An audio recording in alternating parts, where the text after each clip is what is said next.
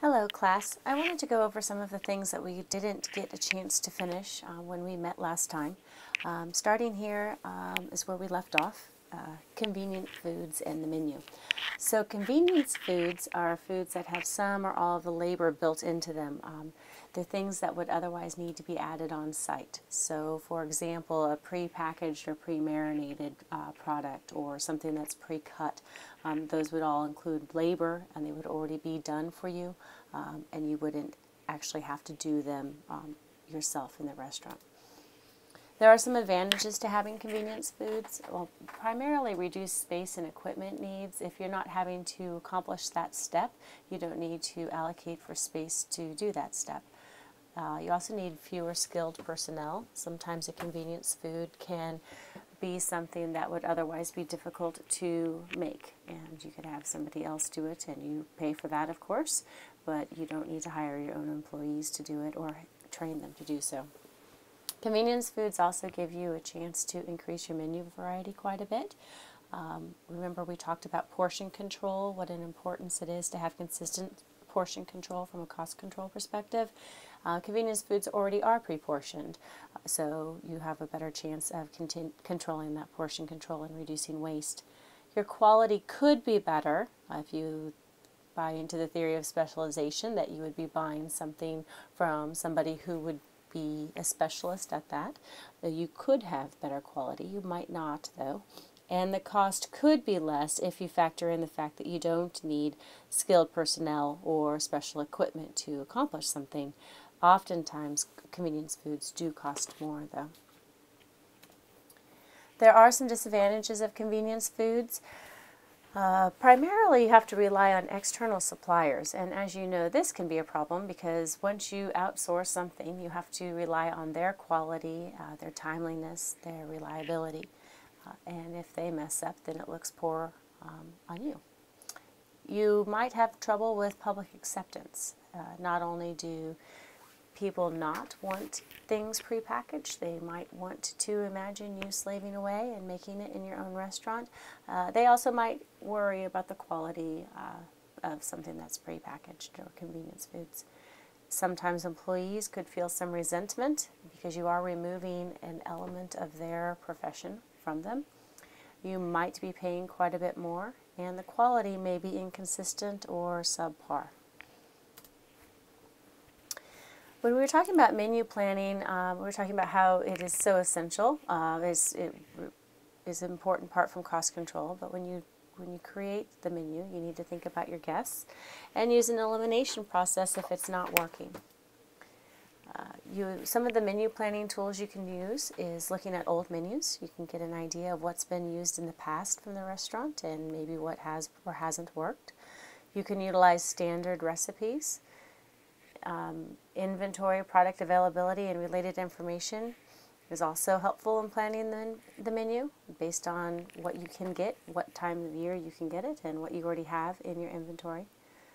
Of course, you need to look at cost data when you look at pricing your menu. Sales history information will let you know if products in the past have been successful or popular, if they've been dogs or stars, and production records. Some of the menu planning principles, you want to think about what guests need and want, what type of food do they want, how much are they willing to pay for it, what type of food fits into your theme, and what's the competition offering? Are you offering the same thing?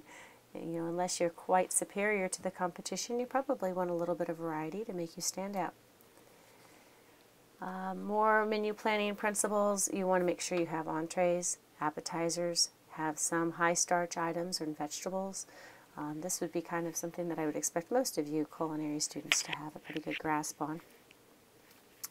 Menu design, this is kind of the fun part of menu, I think, is that it's as we discussed, a very marketing tool. So you want to look at how the guests are going to perceive this. Guest consideration would be the idea of hypnotizing your guests' eyes. And the book does a pretty good job, and the next few slides are also going to show you some of the ways we hypnotize by drawing the consumer's eye to the products that we want them to see. If you do consider this, you can definitely increase your sales of the highly profitable menu items. The menu cover should include a symbol of the firm's image, some sort of logo, trademark, or photograph. And remember the pretty menus we looked at in class. They should set the tone for the experience. This is the focal point of a single sheet menu. So, again, the book has these, but you're going to need these a little bit, these ideas for your discussion board coming up. If you have just a single sheet, so this isn't something that's folded or there's no front or back, if you're just looking at one front of the menu, our eyes are going to go to that center focal point. You can tell it's right in the center. That's where we naturally look. But if we have a single fold menu, so this would be folded like a book, our eyes tend to go to the upper right hand corner. And think about it, when you get something, where do your eyes go when you get your menu? You start paying attention to where you first look, and we go up to the upper right hand corner. And we want to know why this is important, because this is where we want to put the things that we're really pushing to sell. This is where we're going to put the highly popular, highly profitable items. This is kind of a fun one. This is a two-fold menu, and this is the order that our eyes look. So we start here at the focal point, and then we go to that same upper right-hand corner, that same pattern we saw in the other two. Then we shoot all the way over here, check the other corner, and I guess our eyes like corners because we come back down here, and then back up there in case we forgot something.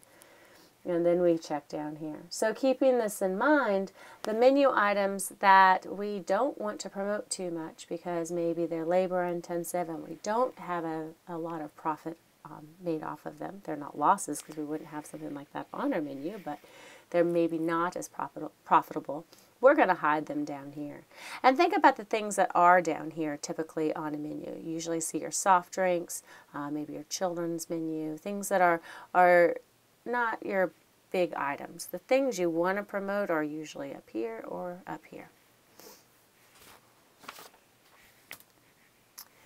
Menu changes.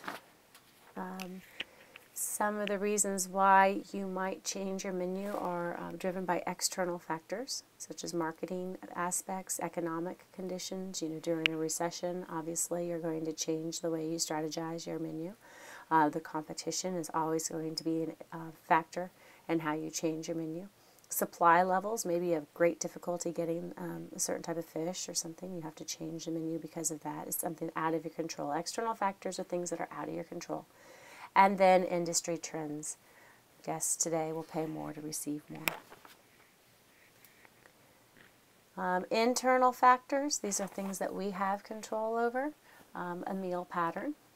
Maybe we have a distinctive breakfast, lunch, dinner, meal pattern, and we have different menu layouts or items that are change throughout the day. We have our own concept and theme, operating menu systems, and menu mixes. Menu advertising suggestions. Menus can be your best advertising tool, and you can find, I'm trying to find my notes here, it's going along just fine.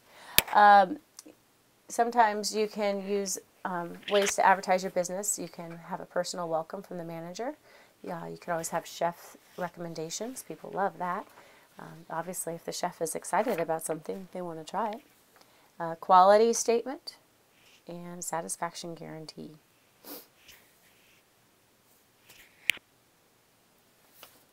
There are some more menu advertisement suggestions.